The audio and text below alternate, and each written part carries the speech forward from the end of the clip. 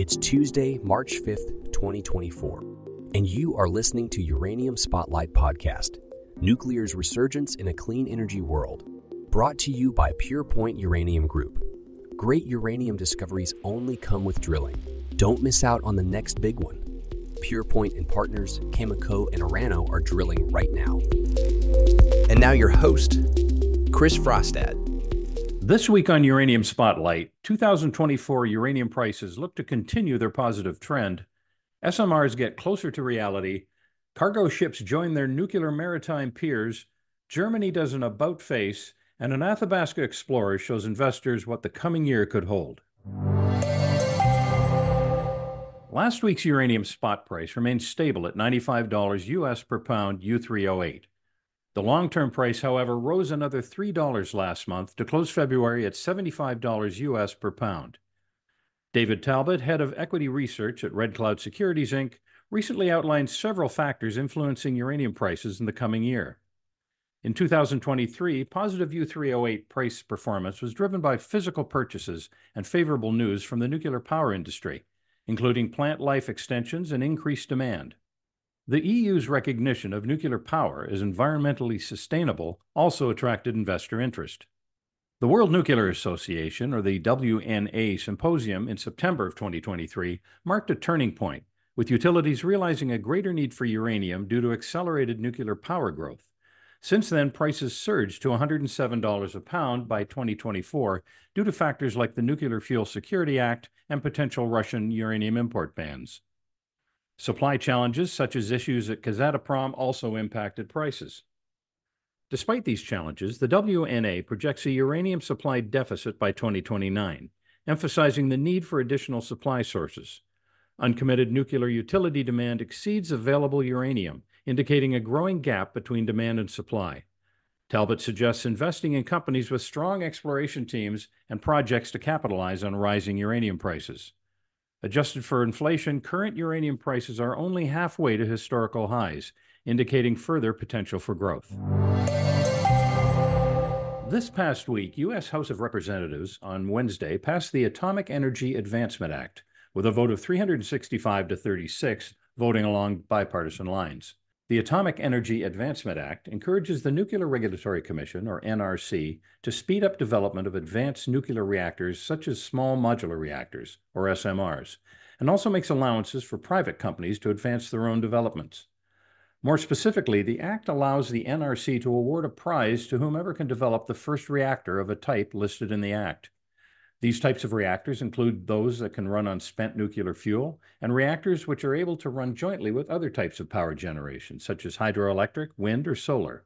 The Act also allows for advanced reactor companies to skip some of the fees associated with reactor development. Meanwhile, in Europe, the IAEA's Small Modular Reactor Regulators Forum published 5 major reports last week. The Regulators Forum was divided into a number of working groups to produce each of the different reports. There were a number of findings included in the reports which may prove useful to future regulators.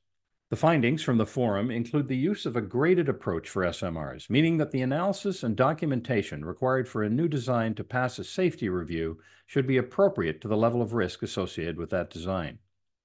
While the graded approach has been used in reactor design since the beginning of the industry, and the industry experts agree that it should be used here, there is no consensus on exactly how it should be applied. Another finding included in the reports was how the concept of defense in depth could be applied to SMR designs, meaning that accident prevention would have multiple fail-safes in place in addition to the standard SMR passive safety features.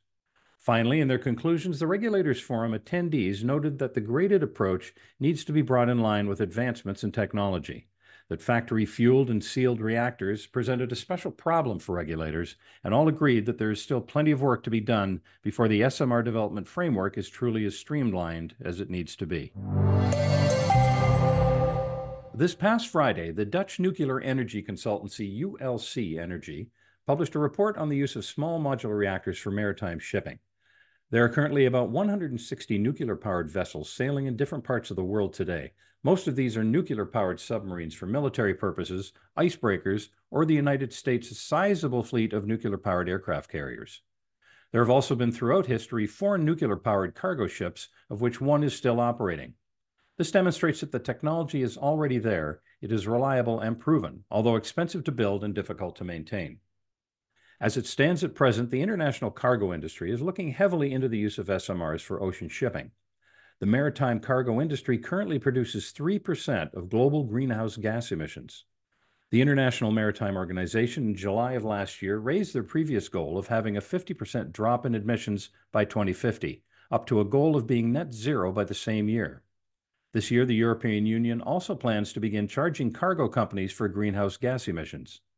The report published Friday found that nuclear-powered ships, in addition to being nearly carbon-free, would also have near unlimited range, a faster speed than conventional ships, and greater reliability.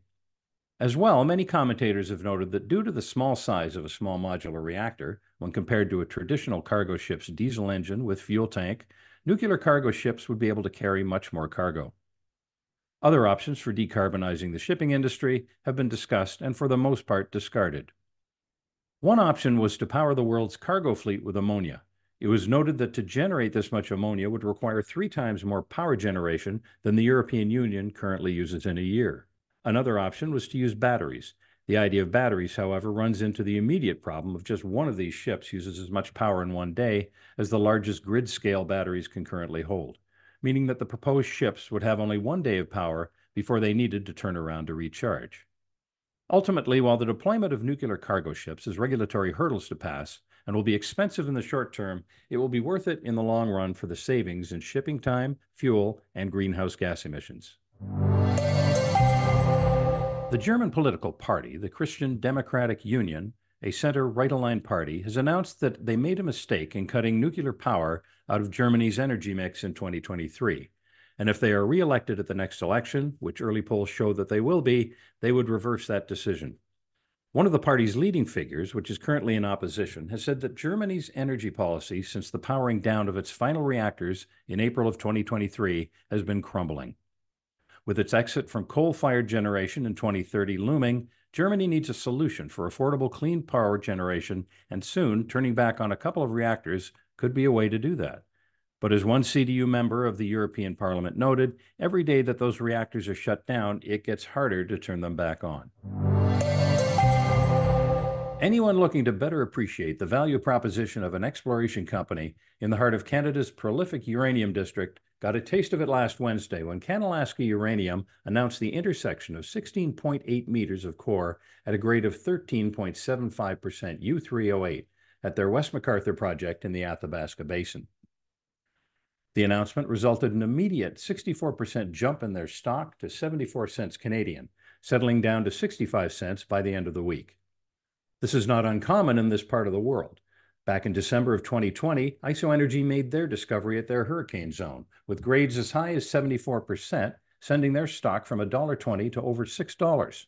Again, in late 2022, F3 Uranium announced their discovery at their PLN area, with an initial assay of just over 59% U3O8, moving their stock 600% from 7.5 cents to 45 cents. With increased interest in exploration investment in Canada's high-grade uranium region, returns such as this may be but a drill hole away. Numerous drill programs are currently underway in the area, including PurePoint Uranium's program at their Hook Lake joint venture with Cameco and Orano. That program will be immediately followed by the additional drilling at their 100% owned Red Willow and Turner Lake projects. Sky Harbor Resources Limited has commenced its 11,000-meter programs at their 100% owned Russell Lake and Moore uranium projects, while IsoEnergy has begun its 2024 drill programs at their LaRock East and Hawk projects. And that wraps up your Uranium Spotlight coverage for this week. For more news and events from the world of uranium, please tune in next week to Uranium Spotlight. You've been listening to Uranium Spotlight, your weekly podcast dedicated to delivering the latest news and events shaping the uranium fuel market and its critical role in the global energy landscape. Brought to you by PurePoint Uranium Group. PurePoint actively operates a portfolio of advanced uranium projects in the world's richest uranium district and has established partnerships with some of the largest uranium suppliers worldwide. While our passion for this subject is undeniable, it's essential to clarify that the information presented here is not investment advice. Instead, our goal is to offer an unbiased and comprehensive review of recent events that could impact uranium prices. Join us again next Tuesday for Uranium Spotlight.